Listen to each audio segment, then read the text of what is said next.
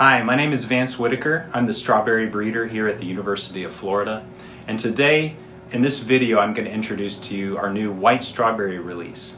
It's been tested under the breeding selection number 1678109, and we recently applied for the trade name Florida Pearl. So in today's video, I'm going to tell you a little bit about this variety and some tips that I have for managing it here in Florida.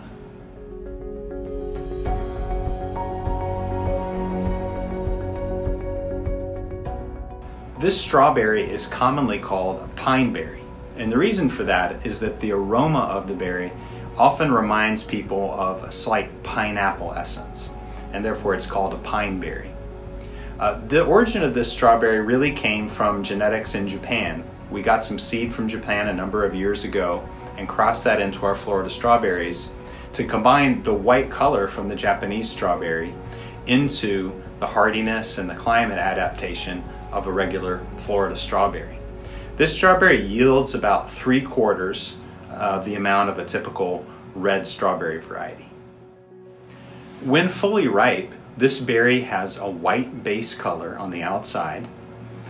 The seeds turn a nice red attractive color, and the side of the fruit that's exposed to the sun has a slight pink blush. The inside of the fruit, meanwhile, is pure white. Some blemishes that would not be obvious on a red strawberry become more apparent on the white background of this particular berry. For instance, this blemish is caused by a leaf rubbing over the surface of the fruit as it's ripening. One of the really important things about the white strawberry is recognizing the proper stage of harvesting. When you look at these 4 berries, the one on the left is considered underripe. It has a green hue that is particularly obvious on the shoulder of the berry. The next one to the right is now at a great stage of ripeness. It doesn't have a green hue, but the achenes are red and the surface is white. The next berry to the right is a little bit more ripe and has more of the pink hue, but still is at a perfect harvest stage.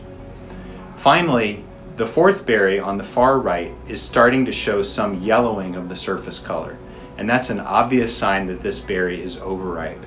Even a very small amount of yellow color on the surface, once the berry goes into cold storage, will deepen and become more unattractive over time. So it's very important not to harvest and pack any strawberries that have any yellow surface color whatsoever.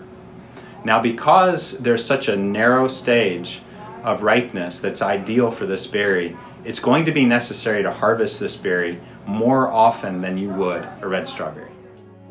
So let me share some recommended growing practices for this berry in Florida. Well, the pine berry, because it has a smaller fruit size than our typical red varieties, it's important not to plant this variety too early, which is a practice that tends to reduce fruit size early in the season. So I recommend an ideal planting date right around October 15th. Second, this berry, because the surface blemishes are more apparent on the white background, it can be helpful to plant this berry in an area that's less exposed to wind. And third, because this berry is a robust plant and it is has fairly good disease resistance, it should be easy to grow. However, it is somewhat susceptible to Phytophthora root and crown rots like our other varieties, and therefore we do recommend Rid-A-Mill shortly after planting for this variety. In summary, 3 important points to remember are: number 1, target planting the Florida Pearl pine berry variety right around October 15th. Second, try to plant in an area, if possible, that's less exposed to wind or other environmental factors that may cause more blemishes on the fruit. And finally, and most importantly, remember that this variety has an ideal ripeness window that is very small. It is very easy to pick berries that are either underripe or overripe. Therefore, training pickers is going to be very important, as well as reducing the harvest interval.